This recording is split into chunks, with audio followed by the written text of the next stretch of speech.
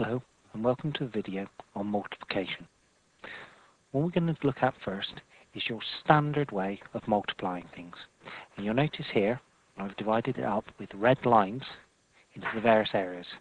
TH for thousands, and 1,000 is a 1 and 1, 2, 3 zeros after it. H for hundreds, and 100 is a 1 and 2 zeros. T for tens, which will be written there, and U for units. Okay, so that's our first stage, and you can see here we have the multiply, so it will be the top number multiplied by the bottom number, and we'll put our answer down here. And what we're going to do is go through a few simple multiplications. Okay, now starting us off, we'll start with a very, very simple multiplication of two single-digit numbers. So here we have the number 2, and we're going to times it 7 times. Now if you times 2 by 7, you get a total of 14. So that is the 4, and obviously the 10 goes into the next column because it is 1 tens. So we have 1 10 and 4 units. 2 times 7 is 14. Pretty simple, pretty standard. Everyone should be with me so far. Okay, and so now we're going to look at a slightly more complicated equation. I don't fit how. Okay, and now we're going to look at a slightly more complicated equation.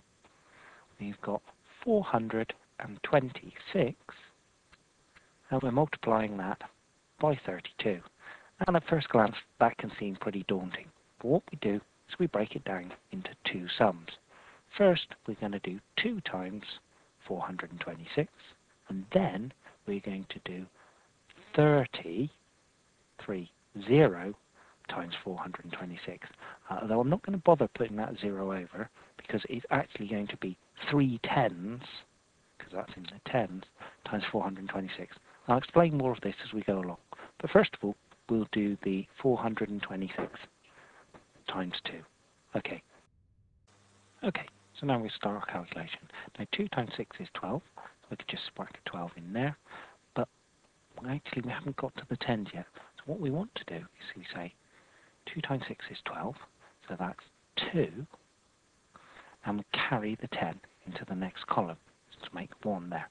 Now 2 times 2 is 4, add the 1, that makes 5. And then 2 times 4 is 8.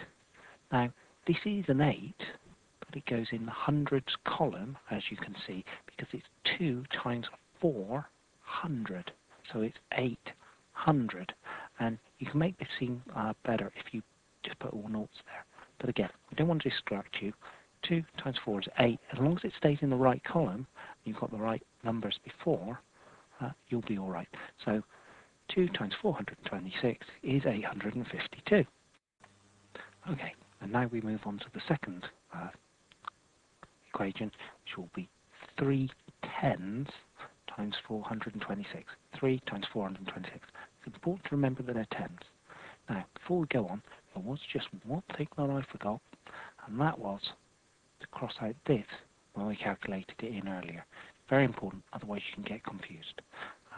Anyway, now, as I mentioned, we're doing 3 tens times 426. The fact that there's tens means there's no units here because we've already done them.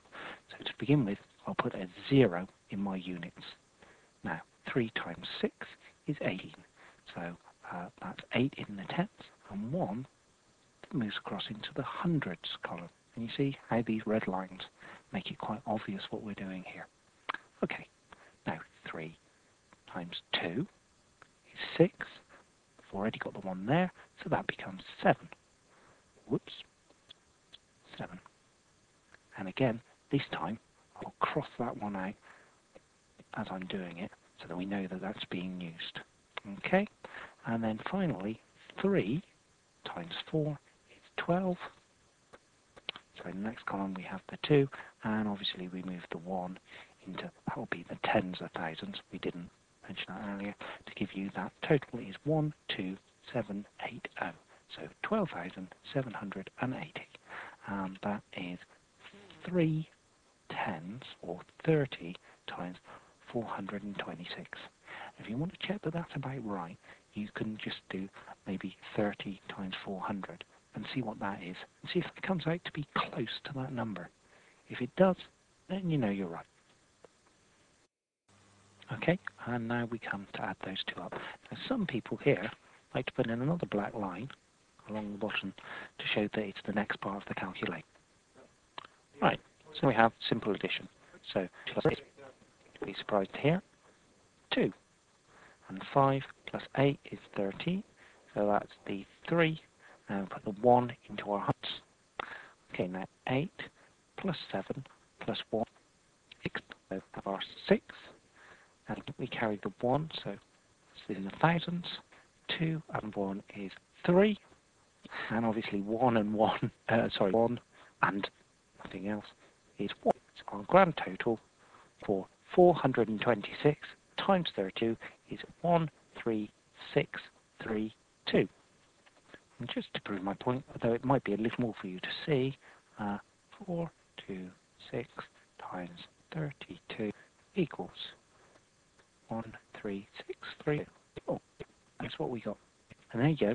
That is your basic standard way of multiplying one large number by another large number. Go through it slowly, carefully, step by stage, and you won't go wrong. Important thing to remember, when you add things you've carried over, to cross them out so you don't get confused later on, and to put in the zeros when you're doing multiplying something by tens, or 2 zeros by hundreds, 3 zeros by thousands, etc. Because it's not 3 times 126, it's 3 tens times 426, or 30 times 426. And that ends that lesson on the basic standard method of multiplication.